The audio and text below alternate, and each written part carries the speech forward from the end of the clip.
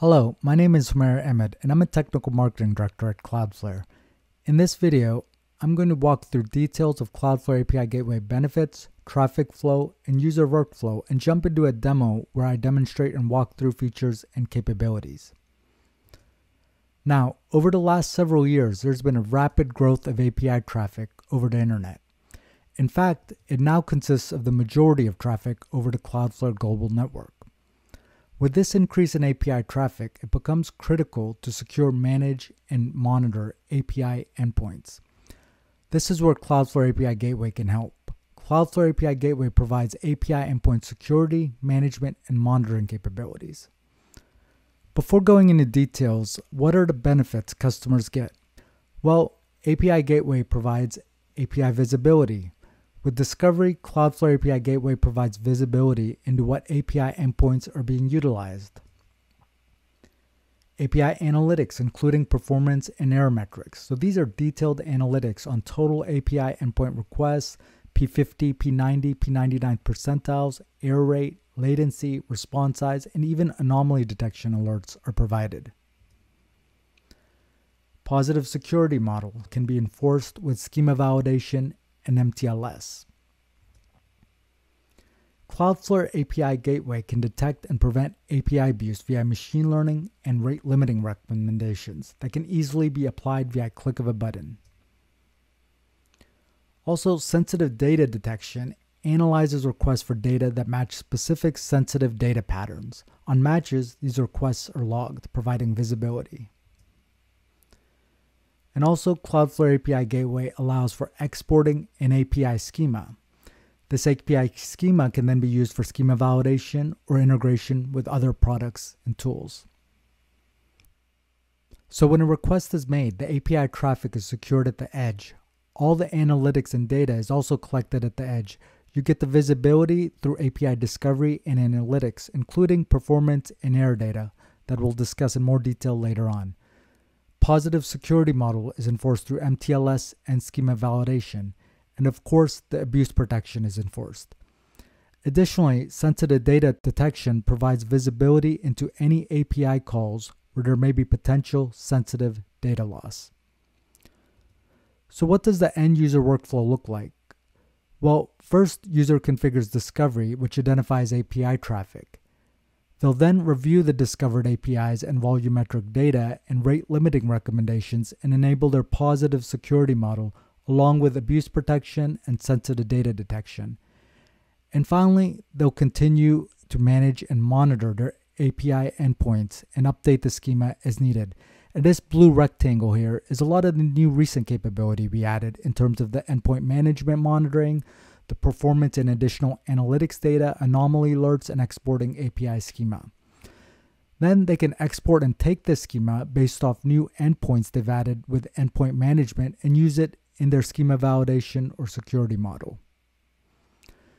With that, I'm going to jump into the demo. Now, for the purposes of this demo, I've automated tasks running in the background that continuously make API calls to generate API traffic. We can see here we have around 3.5 million requests coming in last 24 hours. And if we dig deeper into the analytics here, we can see around, let's say, 3 million of those requests are API traffic. So with our Cloudflare API Gateway, we've really focused on security first. The goal here being to protect the application APIs and ensure that a customer's exposed APIs are not leaving the company at risk. Now, it all starts with API discovery. To protect the application, we need to know about every API endpoint exposed. Now, I'm going to go to our API Gateway here. So I'm going to go to security. I'm going to go here, and I'm going to go under discovery. Under discovery, we can see all the APIs that have been discovered automatically by looking at request headers and data types to identify API traffic. For discovery, the user API sessions can be identified by specific header attributes or cookies. You can see here, I used a header attribute, but you can also use cookies or a combination of header attributes and cookies. Going back to discovery, you can see the respective host name, and there are filters here where you can filter down the view to something specific, like say just GET requests. We can also intelligently collapse API endpoints into variables to make data easier to view and understand. For example, see what I have highlighted here.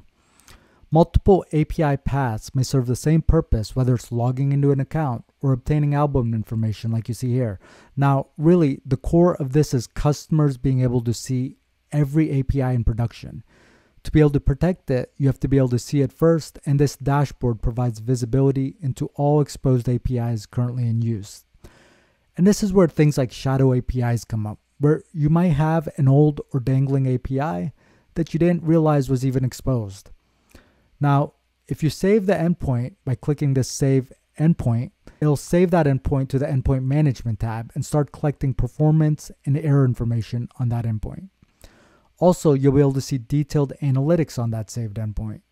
Now I'm going to jump to the Endpoint Management tab. And from the Endpoint Management tab, you can see a lot of analytics on the respective endpoints, and I'll circle back around to this in a second.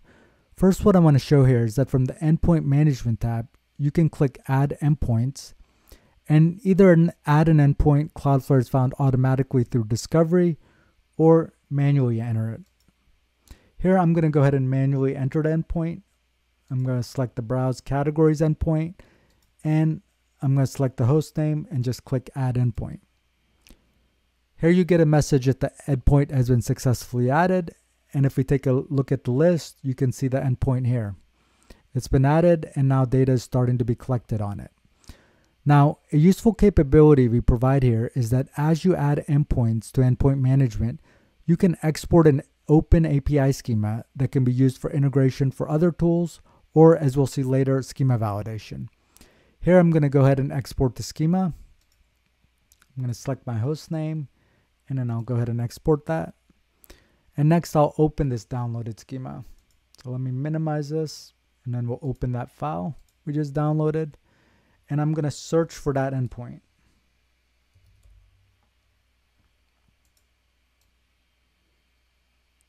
As you can see, the schema has been exported and includes the API endpoint we just added. So now I'm going to go ahead and go back to the Endpoint Management tab.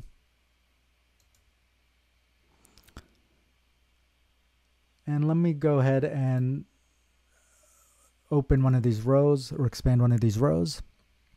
Now, with the saved endpoints, we see a lot of analytics and performance data. We can see which APIs are being utilized the most and understand how much traffic each API endpoint usually receives. This is something really useful, not only in terms of API discovery, but also to understand how users are interacting with the application. Also in this view, you can see here, we provide the 50th, 90th, and 99th percentile values for endpoints. This helps to understand how the API endpoints are being used on average. We'll come back to this in a bit when I talk about API abuse protection and rate limiting. Here you can see performance data like average latency, error rate, and also the error type and the average request response size. And you get a view of how that traffic has changed over the last 24 hours and even the last 7 days. Also, since we keep a 24-hour baseline, we can provide alerts if an anomaly is detected around latency or error rates. For example, here you can see there's been a significant increase in error rate compared to the previous 24 hours, so an alert is generated and shown. Now, with visibility in place, we can also adopt this positive security model with mutual TLS or MTLS and schema validation to block malicious or unauthorized activity. Starting with MTLS, we're going to secure access and bolster authentication to our APIs. MTLS basically ensures the client requesting API data is using a trusted certificate generated from within Cloudflare. With MTLS in place, only requests with trusted certificates will be allowed, giving you a stronger security model. This is particularly useful to protect mobile or IoT traffic. Customers can easily create the certificate and embed them on their application or software bundles. So in this dashboard, you can go to Client Certificates and easily create a certificate and apply it to your host like you see here. You can see here, I already created a certificate that's active for my domain. And from here, you can easily navigate to create MTLS rule that'll block any request that doesn't contain this client certificate. For example, you can see here this rule has already been populated with the host name and the client certificate is required. To make it even more granular, I can perhaps say I just want to apply this rule, say from request from a specific country. And we also allow for testing rules easily. So to actually see this in action, I've already went ahead and created this rule and downloaded the certificate. So I'm going to go to my client here. Let me minimize this. I'll go to the client, and what I'm going to do is I'm going to make the call to an API using that certificate. And as you can see, we received the expected response. Now I'm going to go ahead and make the same API call, but without using the certificate. And as expected, you can see here, access is blocked. Now, if I go to my rule, let me go back to my dashboard, and I'm going to go to my WAF here. I can see how many times the rule has been hit or how many times a client without a valid certificate has tried to gain access. If I click into it, I can see more specifics on what's happening, amount of traffic, how many requests have been blocked, IP addresses being blocked, user agents, and details on why an event was logged or blocked. You can see here you get quite a bit of visibility to a lot of details and analytics. Looking at the activity log here for the request I just made that was blocked, you can see specific details like the user agent I was using, which was curl in this case, paths being accessed, and details on why the request was blocked. In this case, because it wasn't secure using the certificate. I'm going to go ahead and remove this filter that was automatically created so I can see all the requests and demonstrate some filtering capability. Since I have a lot of traffic and events being generated, if I want to see something specific in the activity log, I can also easily filter using many different criteria. Here I'm going to go to the filter, and I'm going to keep this simple, and I'll just say let's filter on the user agent. So I want to see all requests, everything in the activity log that has anything to do with this specific user agent.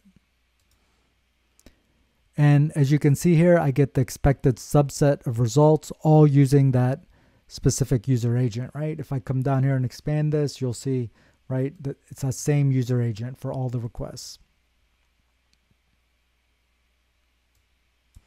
Now, in addition to MTLS, customers can also leverage schema validation to further enhance their positive security model. So I'm going to go to schema validation here. I'm going to go to my API gateway. Let's go to schema validation. And schema validation allows customers to upload open API formatted schema that Cloudflare will then enforce. As you can see here, I've already uploaded the schema and enabled validation. You can also see all the non-compliant request activity and click into it for additional details. I'm going to go ahead here and open it in another tab. And again, here you can see a lot more specifics on all the blocked requests. Now I'm going to go ahead and go back to the original tab here. And I'm going to go ahead and click edit. Now, when you deploy, you're given some options to specify where the schema validation is used, like I've set here to a specific domain. Now, if I click next, once the schema is successfully written, you'll see a summary of all the API endpoints, as well as a summary of all the validated methods and parameters. You have the ability to define endpoint and fall through action. Endpoint action being when a request meets a valid endpoint but doesn't comply with schema, and fall through action being if a request doesn't match any endpoint. In addition to the positive security model we just applied in terms of use of the APIs, you can also add additional abuse protections. I'm going to head over to my WAF and rate limiting. Click this create rate limiting rule. Now here under rate limiting, we can protect APIs against overuse.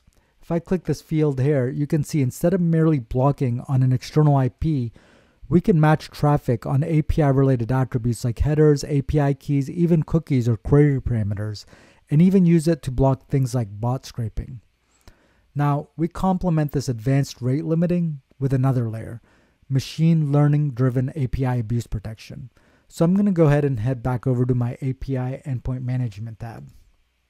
And I'm going to go ahead and expand one of the rows here.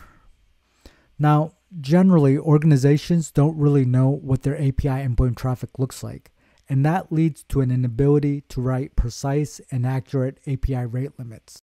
To solve for this, we use volumetric data that we unearth to suggest the recommended API threshold for every endpoint. And right from the API endpoint management, we can just click the Create Rule link for the respective endpoint to create a rate limiting rule that throttles traffic that exceeds that threshold recommended, which would likely be abusive or excessive traffic. And this will populate all the relevant traffic thresholds in the rule builder and let you review. Here you can also adjust and edit the rule as desired. You have some parameters to change the action. You can change the actual rate limit and as well as the wait time. Here for demonstration purposes, I'm just going to go ahead and change this rate limit to we're going to do 3 per minute, and I'll set the duration to 1 minute. I'll set the action to block, and I'll go ahead and give this guy a name here. Okay, and let's go ahead and deploy this rule. Now I'm going to head back to my client. Let's try making this API call several times really quickly and see what happens. Okay, I'm going to make that same API call.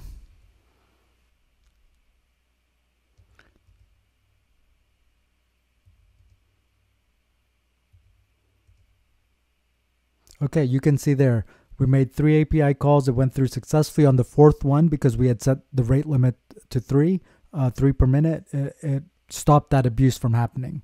So now we've set a positive security model with MTLS and schema validation, and also put abuse protection in place with rate limiting. The last piece is preventing sensitive data from leaving the network through the API. So let's go ahead and head back to our dashboard here. So we kept all the bad stuff out, and now we want to keep the good stuff in with sensitive data detection, which you can see here is already enabled. If we take a look at the rules, you can see there's a number of rules for matching what would be considered sensitive data like credit card numbers.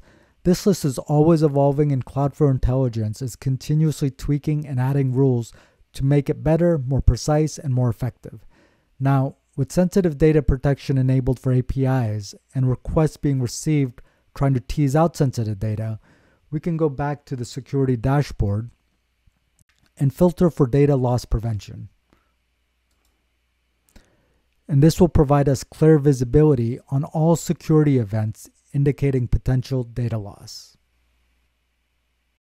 I hope you found this Cloudflare API Gateway walkthrough informational and useful. For additional details, make sure to check out the Cloudflare API Gateway product page.